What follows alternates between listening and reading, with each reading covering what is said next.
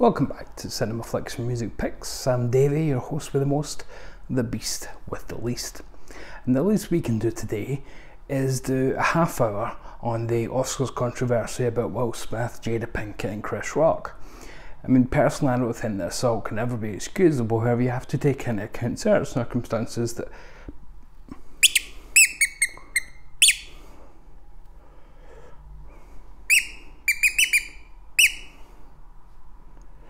Sweep says that that's kind of passé now and we're all over it. Yes, it is the 1st of April, you're right. Just talk about the stuff I bought in the last month. Okay, well, it's good as that is, and I do that every month anyway, so why not?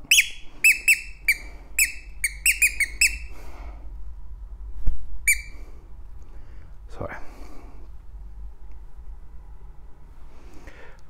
Well, thanks to Sweep, we're having a vault face, and we'll do a haul video then, or a pickups video, or however the kids want to classify them these days. So, what have we picked up this month? Amazingly, I've just got a bundle sitting here, almost as if that was the plan all along and I never really cared about the whole Will Smith thing. Although I'm definitely Team Chris Rock. Mostly because Jada Pinkett and Oscars, that's the first time anybody's ever heard those two words in the same sentence. Alright, let's go for a wee bundle here.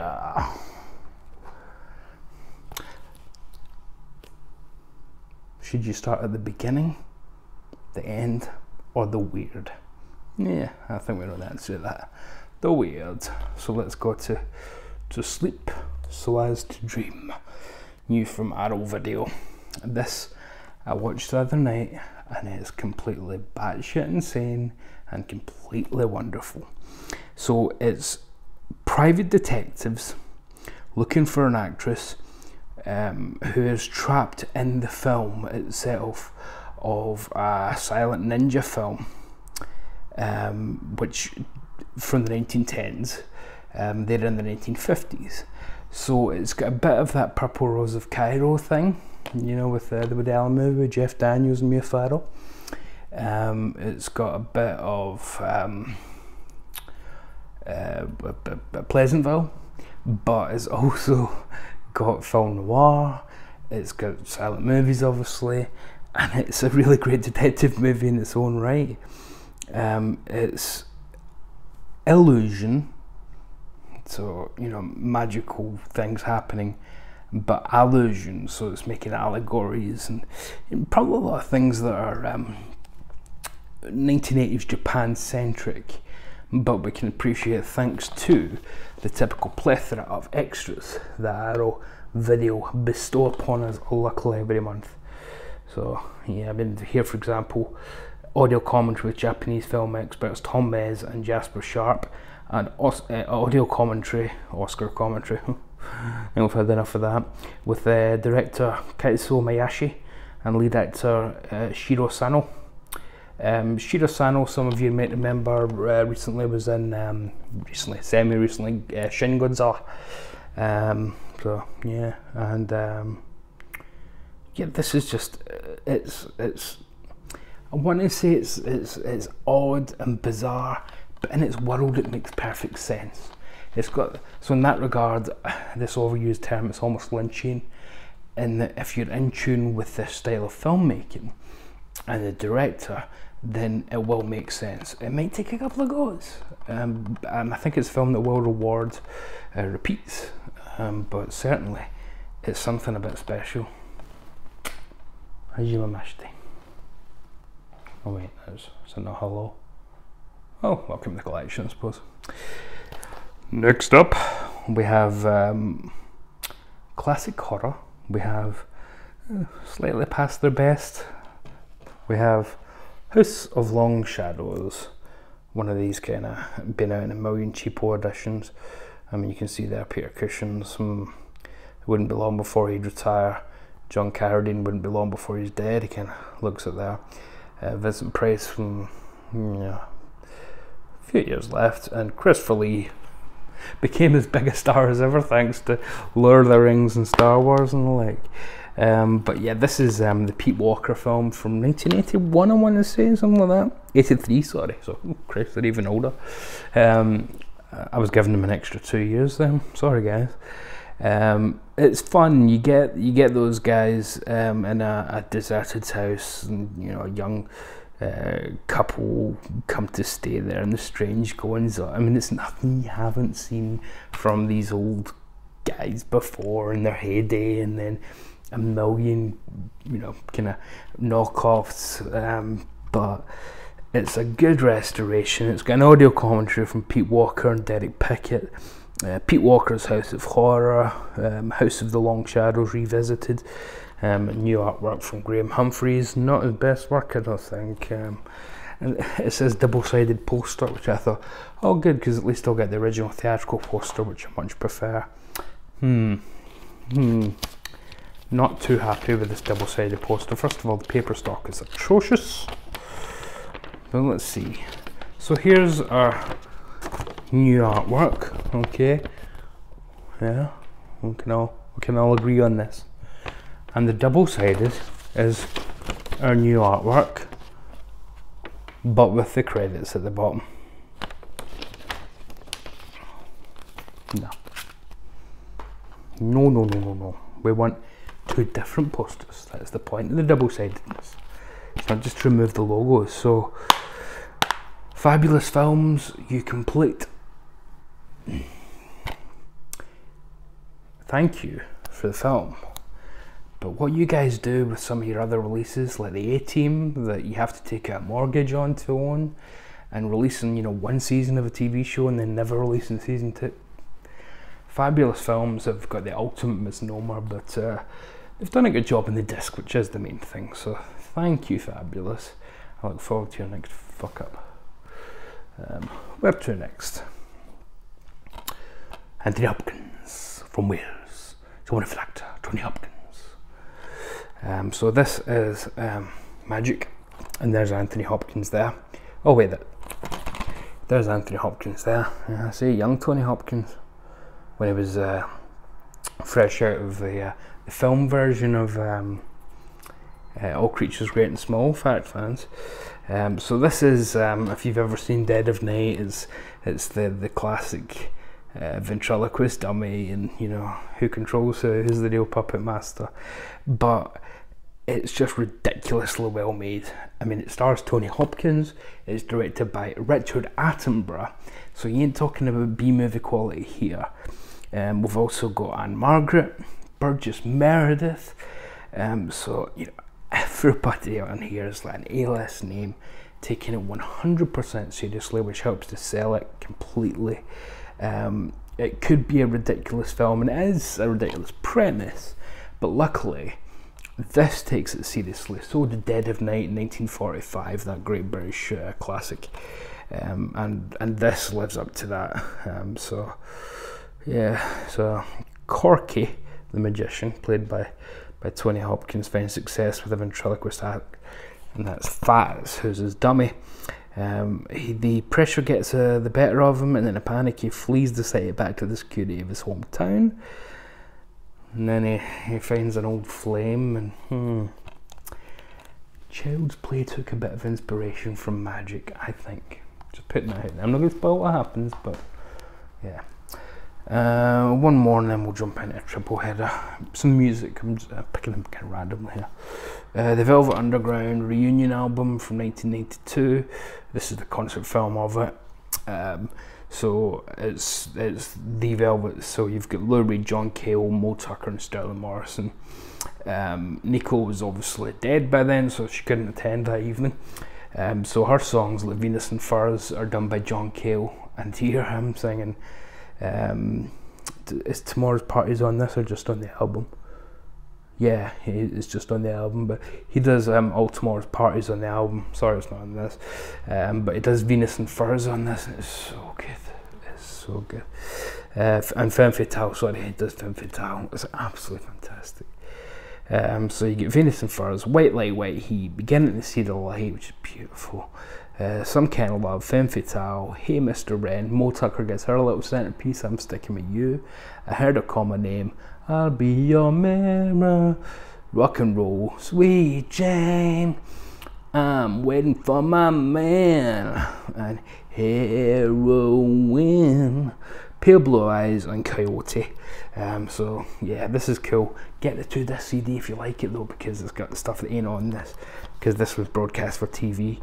Looks kind of bootleggy though, doesn't it? It's almost, you know, really cheap packaging, but it is what it is. And you know, that banana was pretty successful for them, wasn't it? Have a banana. The old Cockney rhyming slang. Triple headers, just to batter through them. Endless Journey, the story of The Who. Great documentary about The Who I've seen on TV. This version adds 6 quick ones while she's away.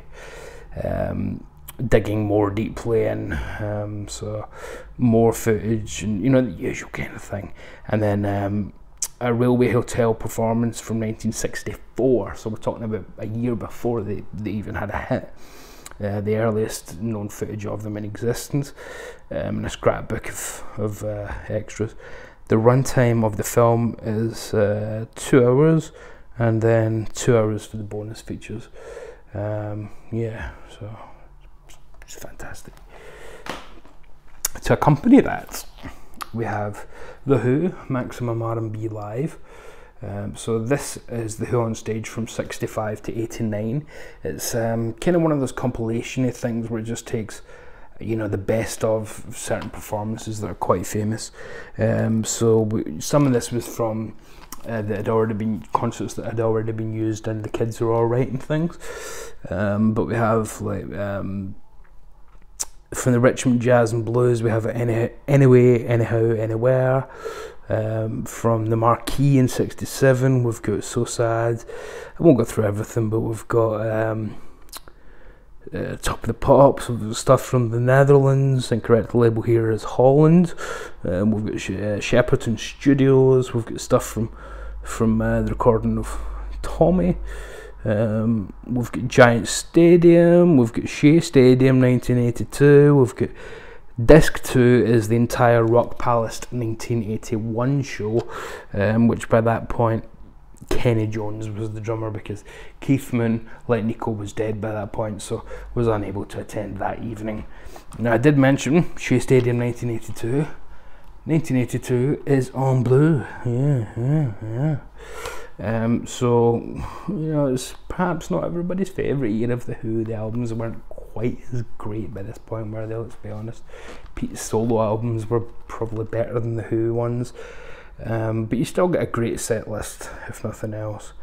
So you get Substitute, Can't Explain, Dangerous, Sister Disco, Quiet One, It's Hard, Eminence Front, Behind Blue Eyes, Bad Boy Riley, I'm One, Punk and the Godfather, Drowned, Tattoo, Cry If You Want, Who Are You, Pinball Wizard, See Me Feel Me, Love Rain O'er Me, Long Live Rock, Won't Get Fooled Again, Young Man Blues, Naked Eye, I Saw Her Standing There, The Who covering the Beatles, Summertime Blues, and Twist and Shout, which we're not going to count that as The Who covering the Beatles because that was already a cover, but you know, whatever. And then bonus tracks: Substitute, Can't Explain, My Generation, Man Is a Man, and 5:15. This is a really good performance. It might not be your lineup of The Who, you might like the classic quartet, but it's The Who, man. It's The Who from somewhere near the peak will do it for me. In a video not too long ago, I picked up Martin Scorsese's journey through American cinema. He did a companion piece where he celebrates the films of his parents' homeland in My Journey to Italy, where Scorsese does the same. He sits in a room and analyses the films of Lucio Visconti and Roberto Rossellini, Vittorio De Sica, Federico Fellini, Michelangelo Antonioni. I think I went a bit Italian in some of those pronunciations. Antonioni.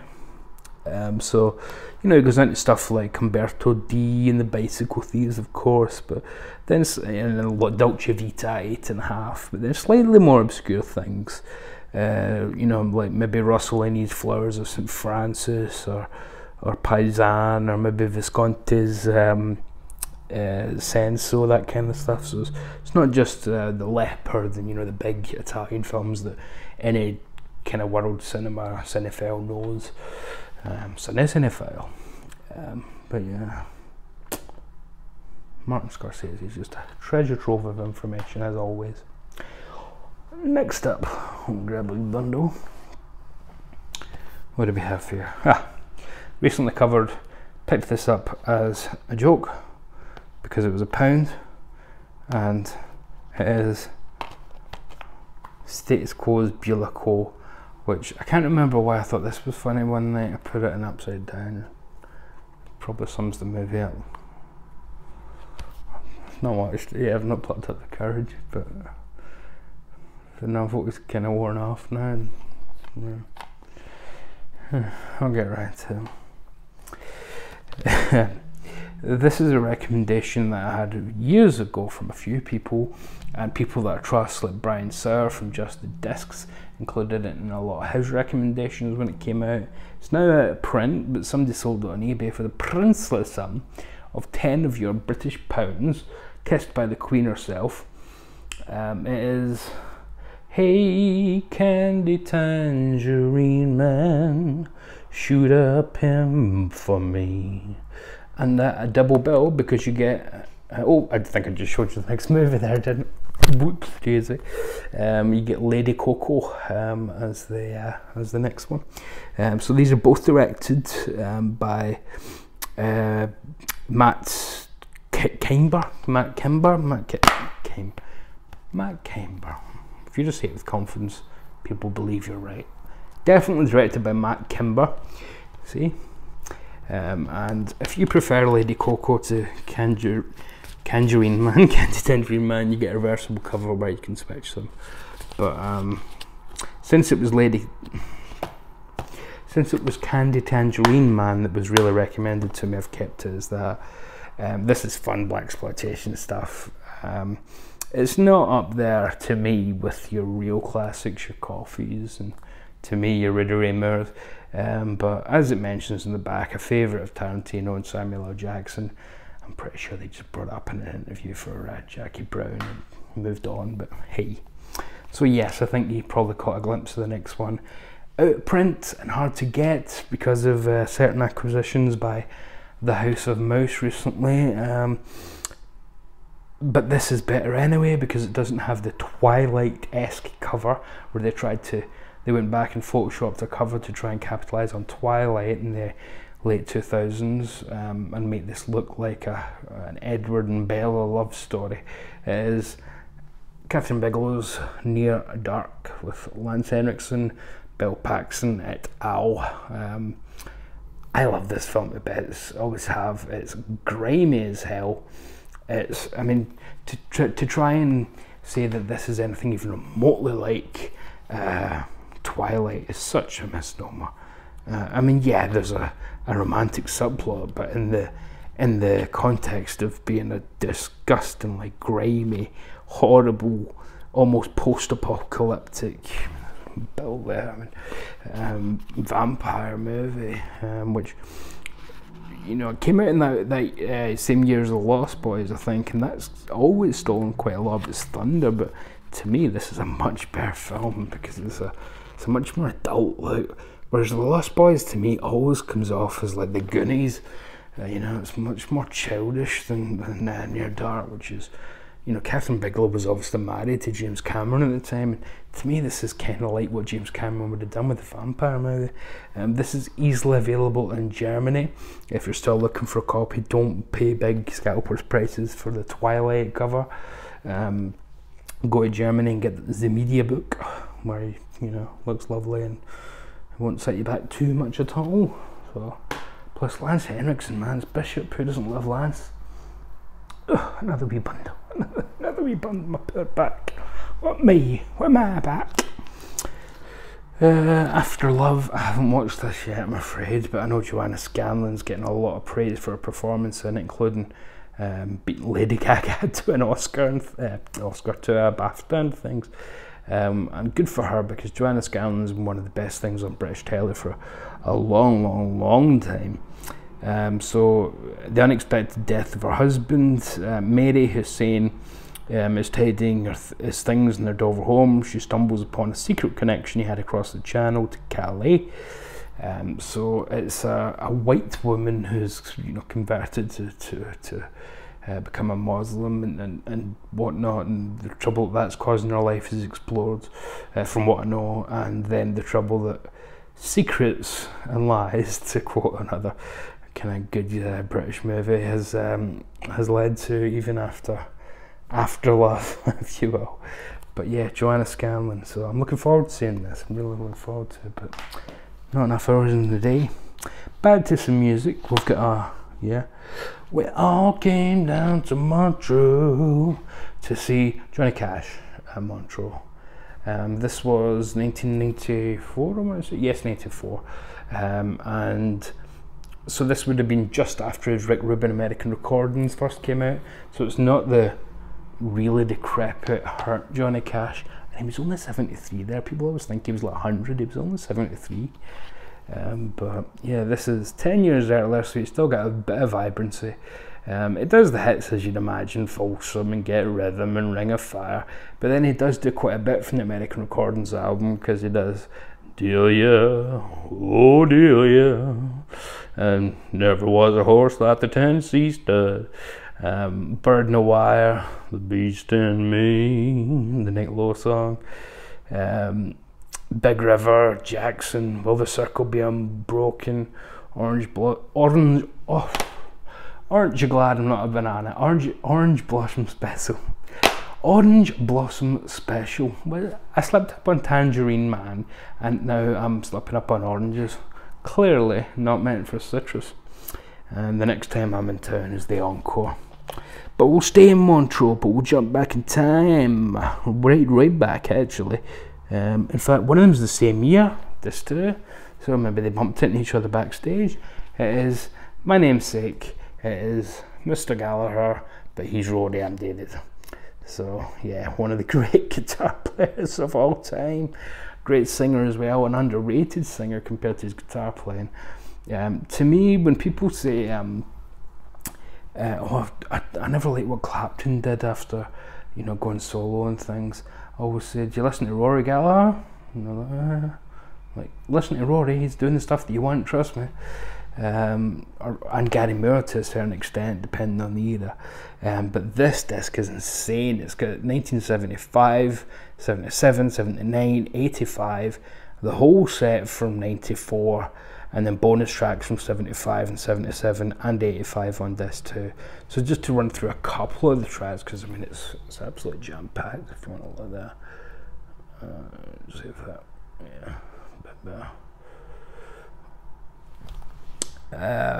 Tattooed Lady, Garbage Man, Cradle, Tore Down, Laundromat Blues, it should be, Calling Card, Secret Agent, Pistol Slapper Blues, Shin Kicker, Last of the Independents, Too Much Alcohol, ominous, Bad Penny, Moonchild, Philby, you know, Continental Lot, Moonchild again, Tattooed Lady, Could Have Had Religion. I love Could Have Had Religion. I don't think it does go into My Hometown on it, but I love that track. It's one of my favourite Roy tracks. Oh, is that the one I'm thinking of? Messing with the Kids on here, isn't it?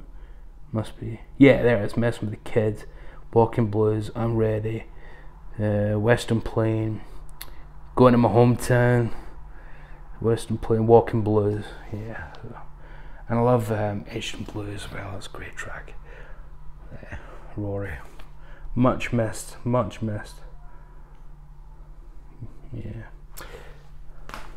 proud performances as well.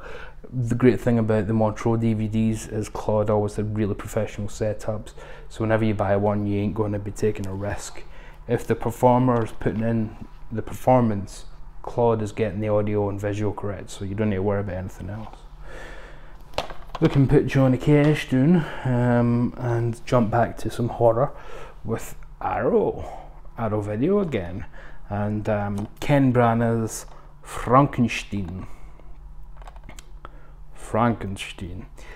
with Robert De Niro's waiting, he's not got a brain. So this is, you know, Mary Shelley's Dracula, It's a bit more faithful than some versions, but it's still not Mary Shelley's. Did I say Mary Shelley's Dracula? That's Bram Stoker's Dracula was Francis Ford Coppola. This is Mary Shelley's Frankenstein. This is not faithful to Dracula at all. It's nothing like it. But it's not as faithful as some people, including Ken Branagh at the time, like to kind of make it out to be. It does still take quite a few liberties, but it picks up on some beats that hadn't often been done. The monster's more intelligent. It cuts out a lot of stuff like, going to Scotland and getting arrested in Ireland. And, the novel's like a world tour. It's this bizarre thing if you've only seen the movies. So this is the new era, which is also in 4K, but I didn't really need to get 4K. It's not a great movie, but I do like it. But it does have plenty of extras as always. Brand new commentary by Michael Brook, who often works for Indicator, but here he is here. And Johnny Maines, brand new interview with composer Patrick Doyle, costume designer James Etchison, interview with makeup designer Daniel Parker, a new documentary feature on the origins and evolution of Frankenstein featuring David Peary, Jonathan Rigby. He's on all the DVDs that you've got. And Stephen Volk on the differences between the novel and the adaptation. Just listen to me, don't listen to Jonathan Rigby. Frankenstein, I keep saying, it's because I'm so used to young Frankenstein. A liberal, I'm so tongue-tied today. Should not be sniffing so much glue before I make these videos. A liberal adaptation from Mary Shelley's famous story for Edison production. That's the actual title. Frankenstein, a liberal adaptation from Mrs. Shelley's famous story for Edison production. Kinda makes Ma Rainey's Black Bottom sound like it rolls off the tongue. That's from 1910. It's the first version of Mary Shelley's story on the screen. As you can imagine, with only 10-minute runtime. That's not terribly faithful either. But yeah, that emerged a few years ago. It was long lost, but yeah, here it is. So yeah, it's a cool disc. If something was on it like new stuff with Branagh or De Niro, I'd definitely have gone for the 4K. But it's just not a great movie. It's good, but it's not great. Okay, here's a wee bundle. We can just go right through. Actually, don't even need to talk about any of these because I made a whole separate video on them. It's this month's Indicator bundle. It's Mad Dog Morgan, which I highly recommend. It's nearly sold out as well, even though it's just been released. So if you want your Indicator Dennis Hopper collection in limited editions, then you better be fast. To go with Nightsides and the last movie, A Time for Dying, which I did watch last week, and it isn't Bud Bodeker's best movie, far from it, but then that's a high standard, so I shouldn't be too down on it. And the Kim Newman piece on the various versions of Jesse James, very interesting, as you'd expect from Kim Newman. La Llorona, you can watch the previous video that I did on this Indicator haul to just see me just over that because I was so excited over it. It was so good.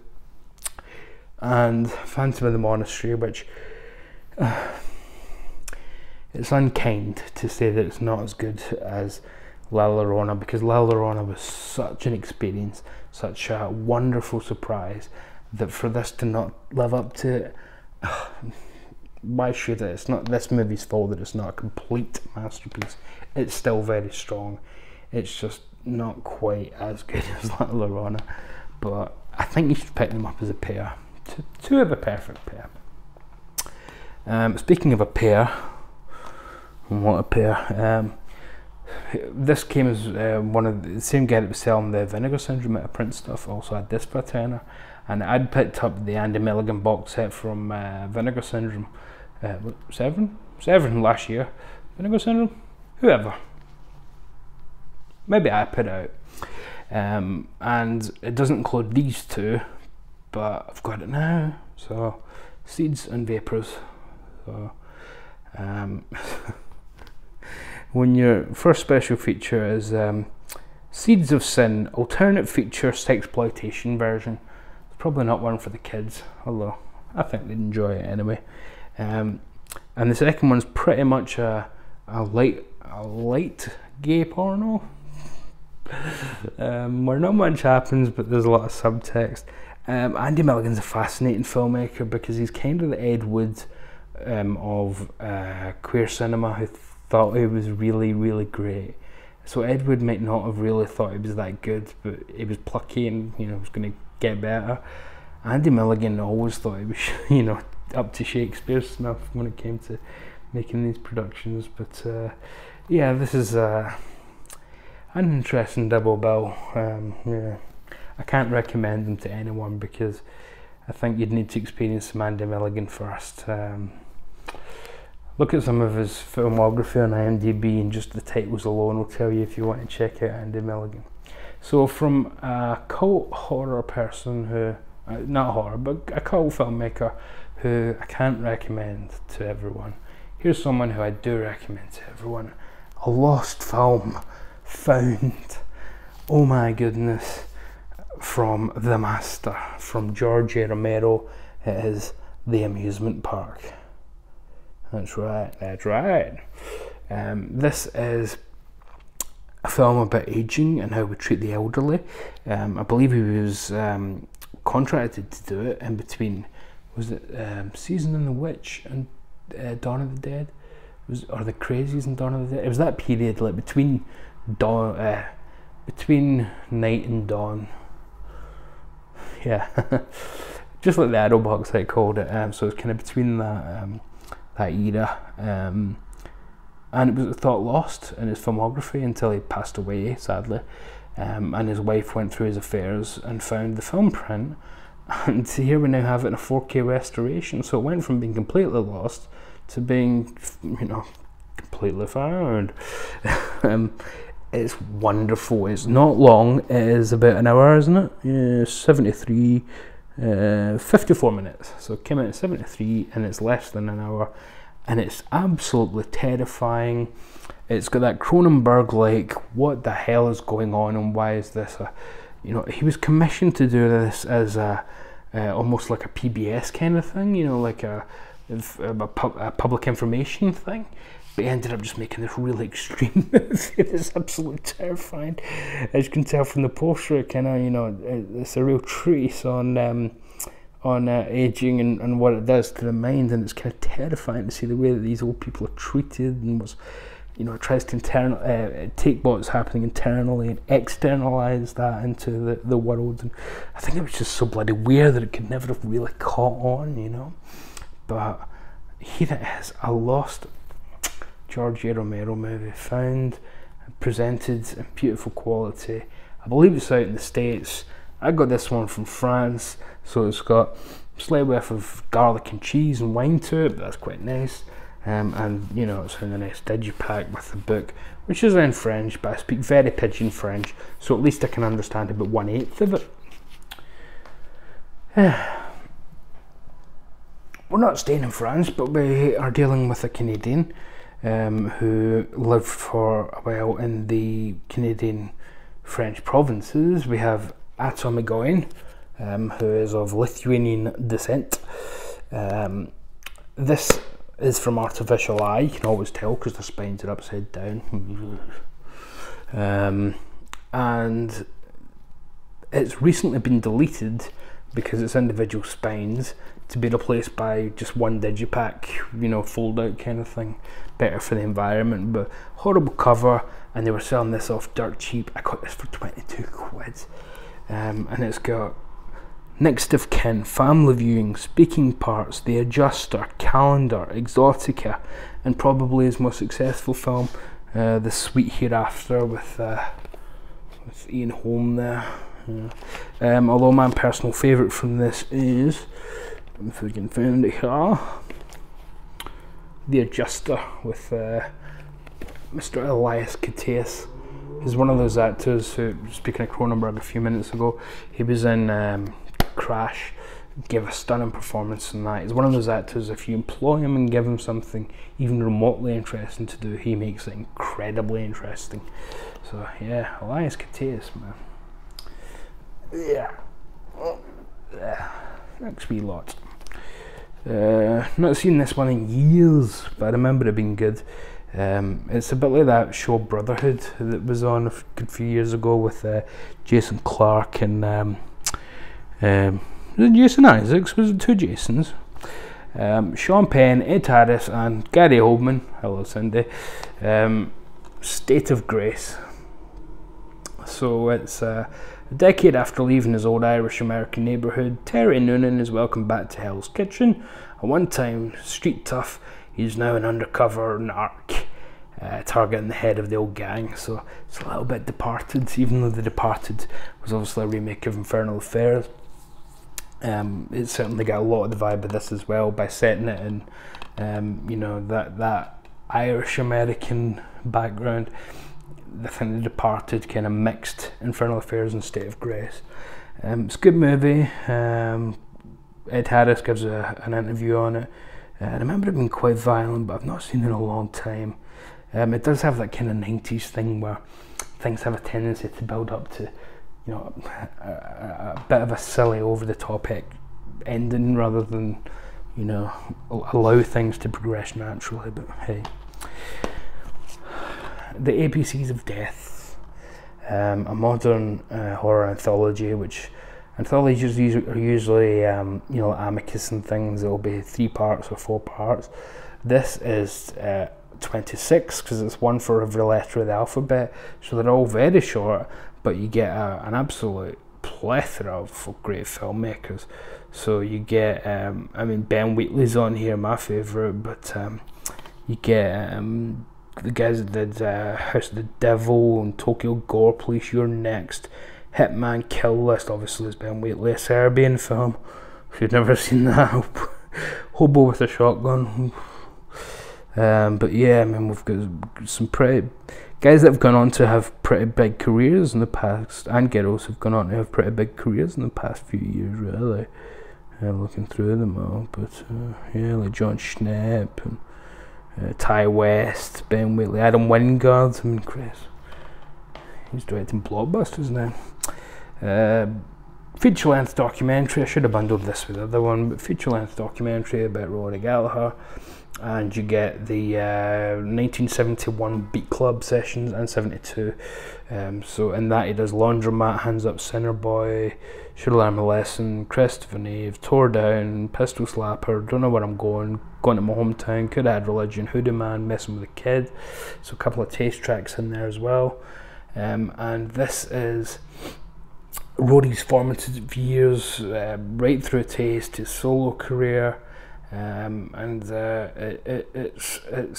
full of interviews with some really interesting people, like Bill Wyman's on here, I think, and Cameron Crowe, The Edge, Johnny Marr, who you wouldn't imagine was particularly inspired by Rory, but he's on here.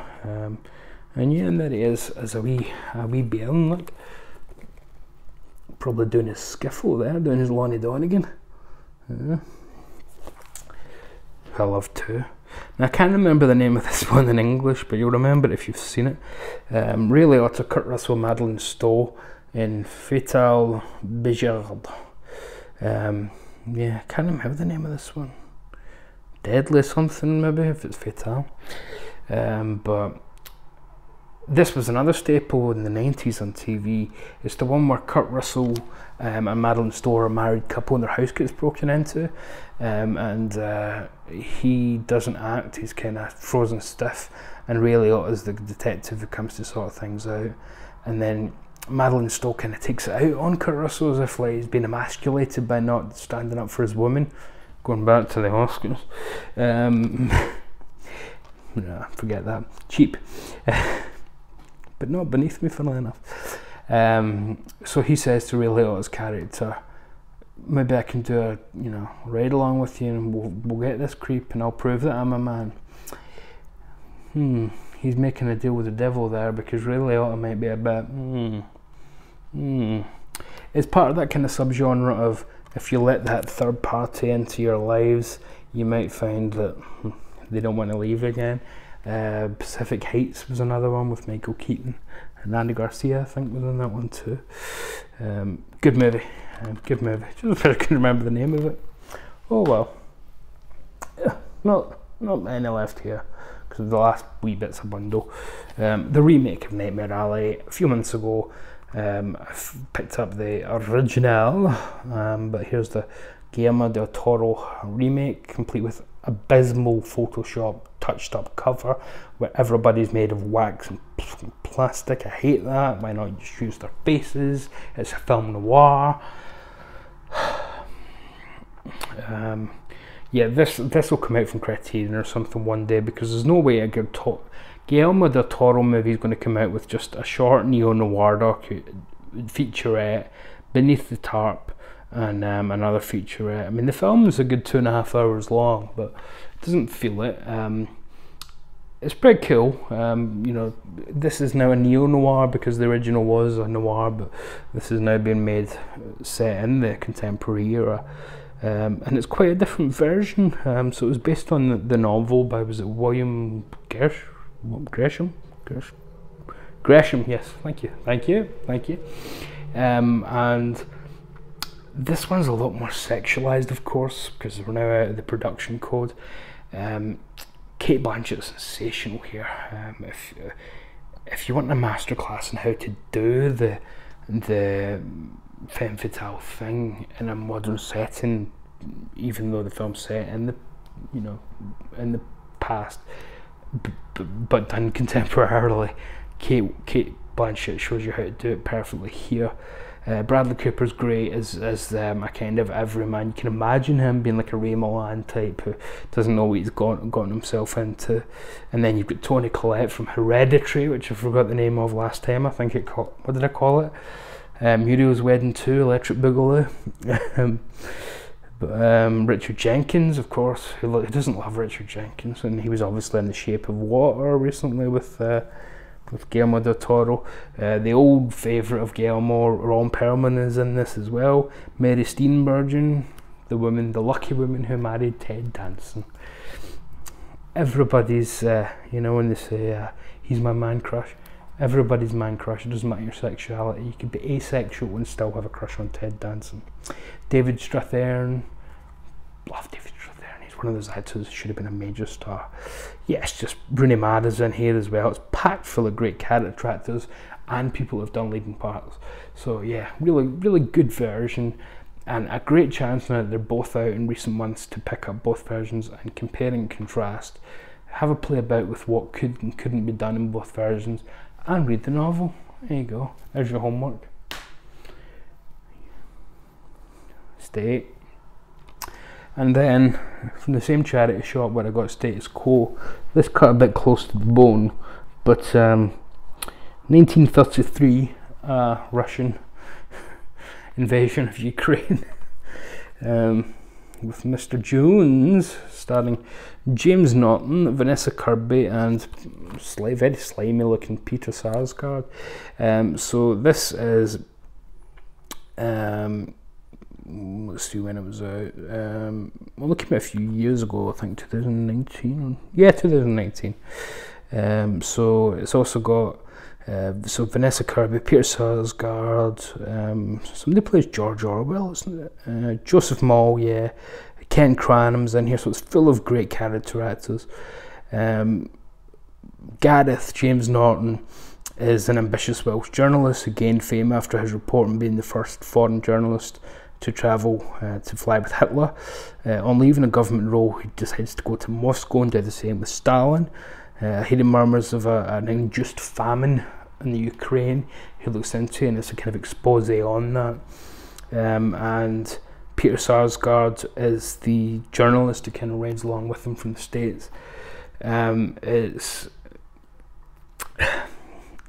good, but I get it. I don't know if it needed to be a film. It feels very BBC TV-like, and that's not helped by the fact that it even stars James Norton, a staple of BBC TV, but it doesn't feel like James Norton in a film. It feels like a film's come down to James Norton, and that's sad because he's a great actor, but it's filmed very flat in places. There's nothing particularly cinematic about it. It tells a great story, but it just feels like a BBC mini-series that was condensed into a film. However, it is timely, and I a reminder that the people of the Ukraine have not had it easier for an awfully long time. It's not just been since, you know, the 2014 annexation of the Crimea. So yeah, but let's end on a slightly happier note, shall we? So if you watched my film journey with Nathan Jones, and if you didn't, why not? But if you watched that, you'll have seen that one of my early film memories was getting woken up by my dad in the middle of the night to watch Caddyshack. And after that, I thought, I've not seen Caddyshack in a while, actually, I'll go back and rewatch it. And first of all, I fell in love with Rodney Dangerfield all over again. I've been listening to so many of his routines, absolutely amazing. But then I thought, do you know what, I've not got any of the classic Chevy Chase stuff. Really, apart from Caddyshack. So I picked up Fledge.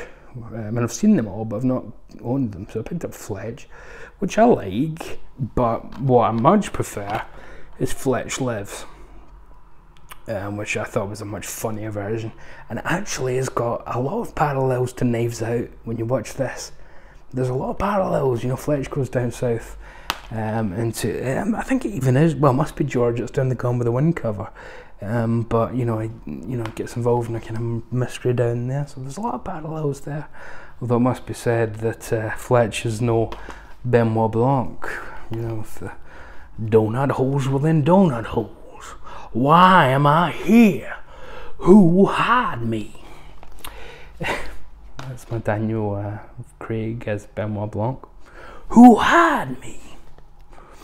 And then we can't talk about Chevy Chase without Vacation. You never go full Griswold, but you can go full Griswold here if you pick up the 4-movie collection.